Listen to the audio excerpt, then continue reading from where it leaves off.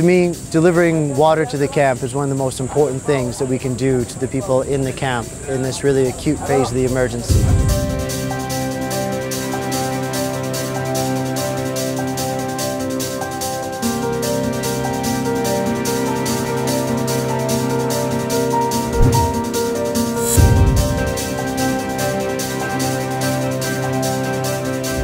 This young girl of 6 months old has been having acute watery diarrhoea, which is the biggest single complaint that we've seen at the moment in the camp.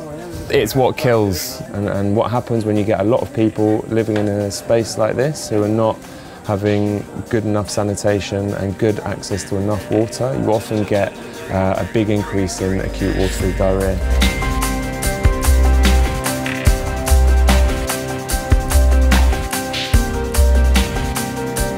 If they're not getting any water to start off, we're just going to have all of our health facilities filled in with dehydrated people.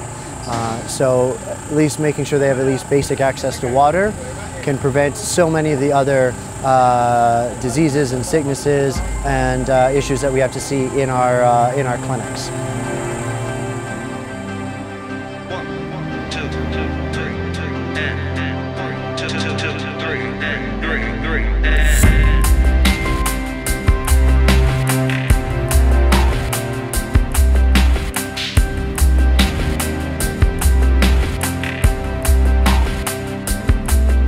So from the river pumping station, we run through 3-inch hoses up to our main sedimentation area up on the main pad here for the plant.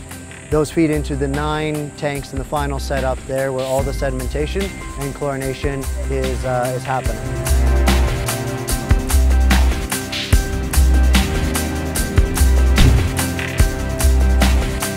So now that we've started filling the tank with raw water from the river, our water treatment teams have dosed the water with chlorine and are now slowly adding the aluminum sulfate.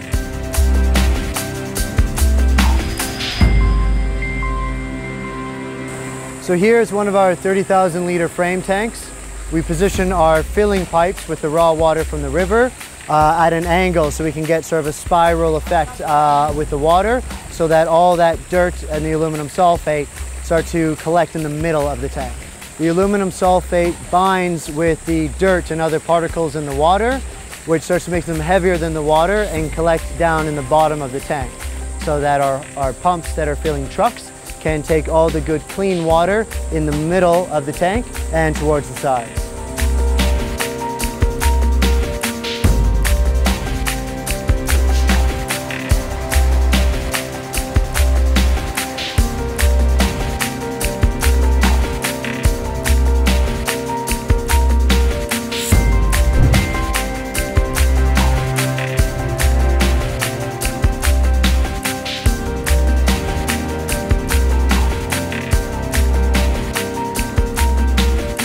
We can see that she's really thirsty, which shows a sign that she's already mildly dehydrated. We just need to encourage the mum to give as much oral fluids as possible.